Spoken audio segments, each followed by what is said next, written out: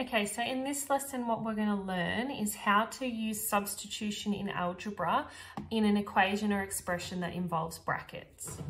So for this equation, what you can see is that we've got y equals 3 bracket 2x plus 3, and it's the scenario of x equals 4. So what we need to do is we need to substitute. So the first thing we're going to do is change this x to a 4,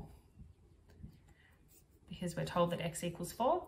And then you just need to solve inside the bracket first, because we know of our order of operations, BODMAS. So then when you have done everything with inside the bracket, you can make the brackets disappear.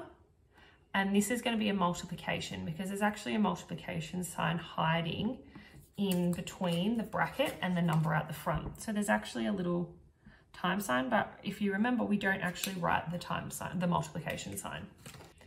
All right, so for this one, we've been given z equals 4 bracket w minus 6 close bracket plus 5 on the end if w is equal to 9. So again, we do our substitution first.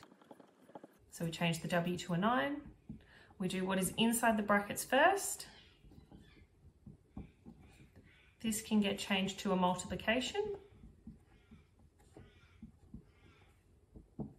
4 times 3 is 12, plus 5, we're going to end up with 17.